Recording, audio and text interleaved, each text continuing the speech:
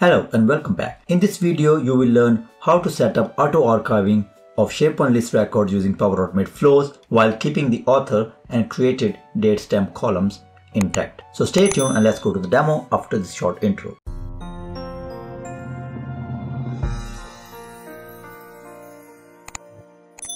For the scalability of the application built on SharePoint lists, it is important to keep SharePoint lists clean, as should only host the records which are relevant to the business in the current period. Any old record should be moved to an archive list. Power Automate Flow makes the life easier. Any tech-savvy business user can now implement an archiving strategy for SharePoint lists and build Power Automate flows to facilitate the list records archiving process by following the simple steps in this video. So let's dive in. I have a list called orders. In this list, I have few old records created, let's say in 2021.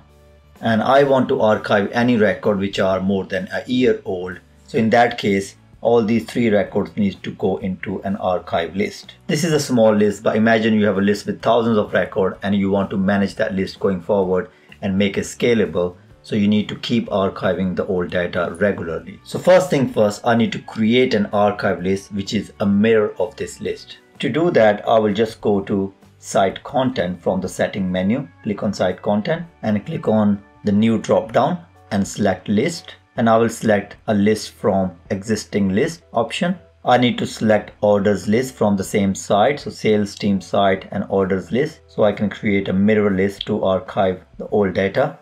I will click on next. I will give this list a name. I will call it old orders and I will click on create.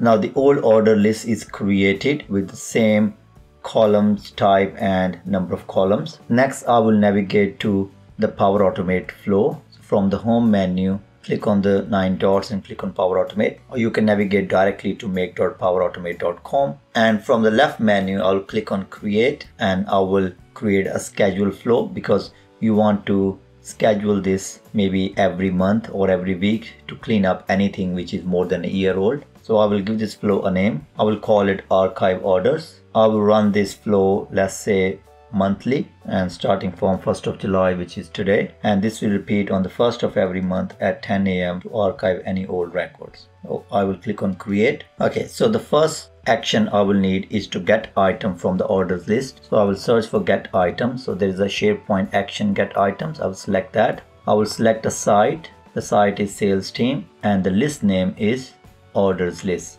So I will select orders and then I will click on show all to look at the advanced parameter because we want to filter and only retrieve the data which is more than a year old. So for that, I will go to filter query and I will say created is less than, and then in the single quote, inside the single quote, I will write a regular expression. In the regular expression, I will say add days UTC now. So the time now, add days minus 365. So add minus 365 days mean anything older than 365 days, return those values. And I will click on add. Okay, so we have added the filter query in here. Now let's save and run this. I will close this Copilot for now. If I click on the test, I will click manually run this flow, click test and run flow, click on done. So the flow ran successfully. It should output 3 records. If I go back to orders list, there are only 3 records which are more than a year old in terms of created date. So if I go back to Power Automate and I will click on this show raw output, and we can see there's a record created in 2021 and then we got another one in 2021 here and then we got another one in 2021. So we got 3 records returned, which means that our filter query is working fine. It is returning only the record which are more than a year old. So let's continue with the development of this flow. I will click on edit. Next section we need is we need to create an item in the old order list based on all the item in this order list. So if I click on the plus sign, click add an action, I will search for create item action. So create item action of SharePoint. I will select that. I will select the site. We have created old order list on the same site. So I will select sales team site and the list name this time is old order list. I will click on show all the parameters. So the title of this is going to be get item title. As soon as we do that, because there are more than one item, it will automatically put this create item action within a for each loop. So it can run multiple times and create multiple items. That is fine. So in terms of quantity, we can select the quantity from the get item, and in terms of unit price, we can also select from get items. Date ordered, we can also select from get items action. And the status value, instead of selecting a status, I can click on enter custom value, and then I will click on getting the value from the previous action, get item. So I will get status value. Alright, so let's run this flow. If I click on save and I will click on test, I will click on manually run the flow, click on test, run flow, click on done. Okay, so flow ran successfully because there are only 3 items. It was quick. So if I go back to and look at the old orders list, open a new tab, we can see all those 3 orders got created in the old order list, which were older than a year. Now the only problem we see here is that the created by, modified and modified by, these are staying as the current person and the current time. So the whoever running that flow, it is putting that person name as created by and modified by, and then the current timestamp it is putting for those records. Now what if we want to retain the metadata for those lists in terms of who created it and who last modified it into the archive list as well, so we can maintain that data for auditing purposes. To do that, we need to further enhance the flow. So if I go back to the Power Automate, I will click on edit the flow. Inside this for each, I will click on plus sign, add an action, and we need a data operation compose action, and in the input we need something like this. So for created, we will get the created by, the item created by claim value, and for the modified we will also get the modified by claim value. So let me just do that once more time. So I will select this, and then when we have get the item, so from the get item, if I click on, so I will select this action, and then on the get item, if I click on see more, we need to get modified by claim value. So that's the value here. Similarly, you will take the created by or author claim value. And for the modified and the created date, we need to format those dates. So if I click on one of them, I can show you format date time item modified.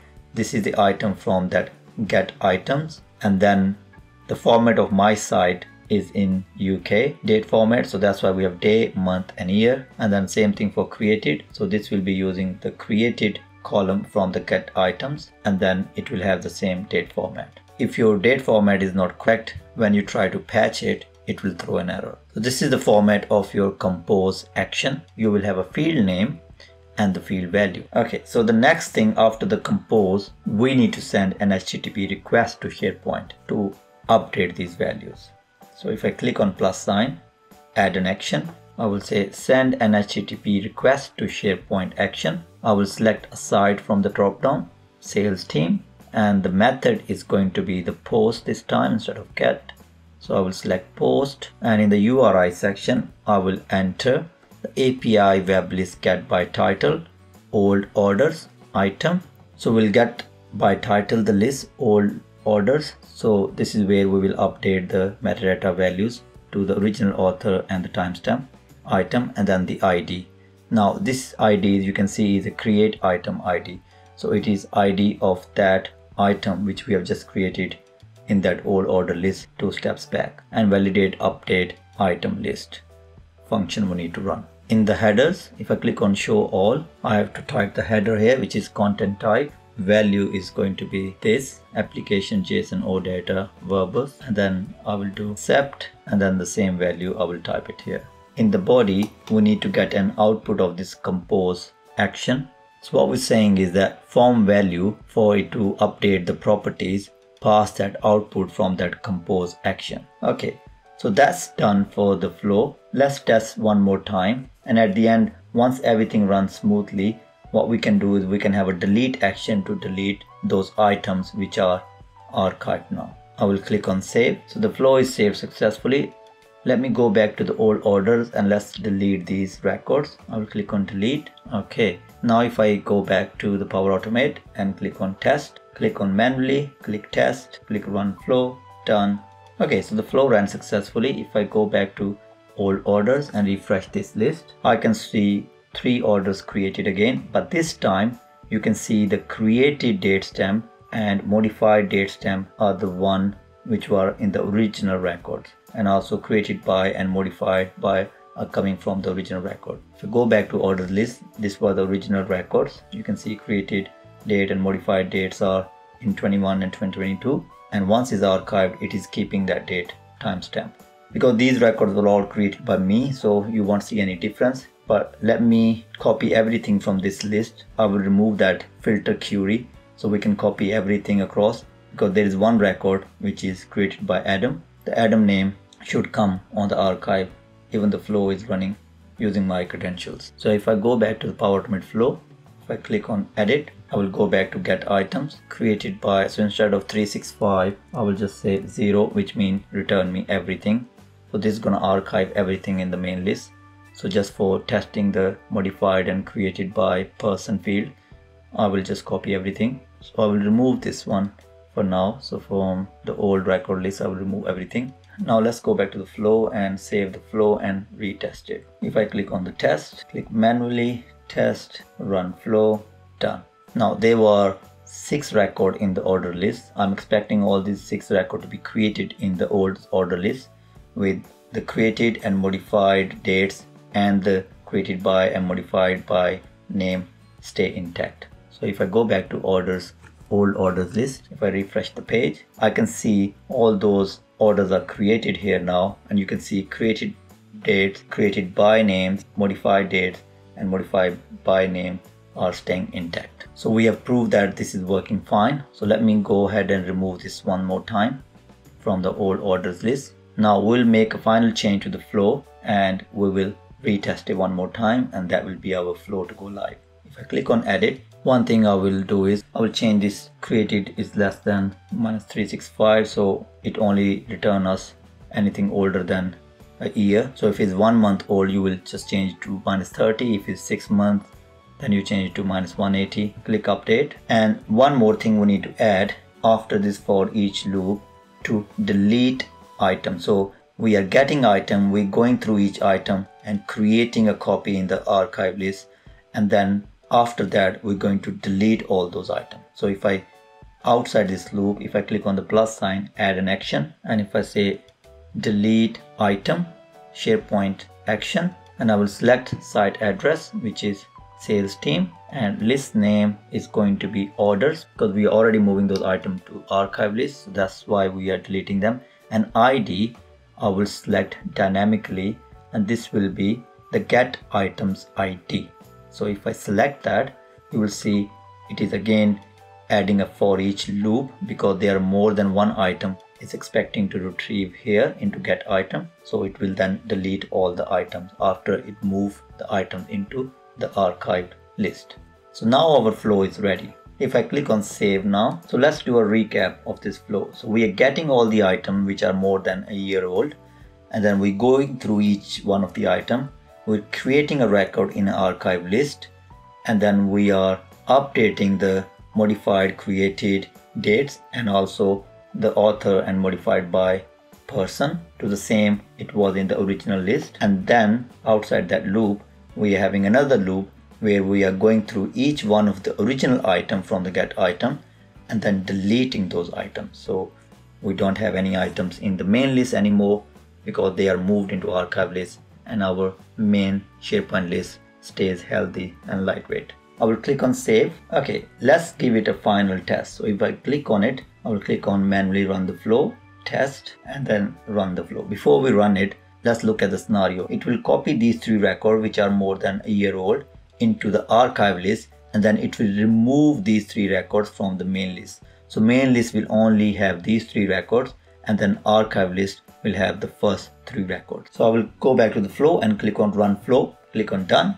Alright, so let's go back to the list. So main list, if I refresh it, you can see there are only 3 records remaining which are created in this year. And if I go back to the old orders list, if I refresh this list, you can see all those old orders are now moved to this archive list, but it is keeping the created, modified, created by and modified by person and date stamps intact. And now if I go to the recycle bin on that side, I can see those deleted items are present here. You can either delete it from here, or if you've done anything wrong, you can restore them back, or you just leave them. So after a set period, which is first stage, second stage cycle bin, and then it will be removed forever. Hopefully you have learned now how easily you can set up an auto archiving for SharePoint list using Power Automate Flow. And the most important thing is that you are keeping the date timestamp when this item was originally created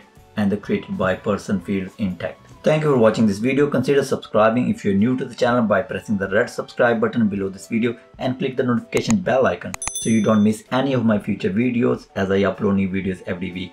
Give this video a thumbs up if you found it useful. If you have any question regarding this topic or any other query related to Microsoft 365, add in the comment section below. I review the comments on daily basis. I'll be happy to answer your questions. Thank you.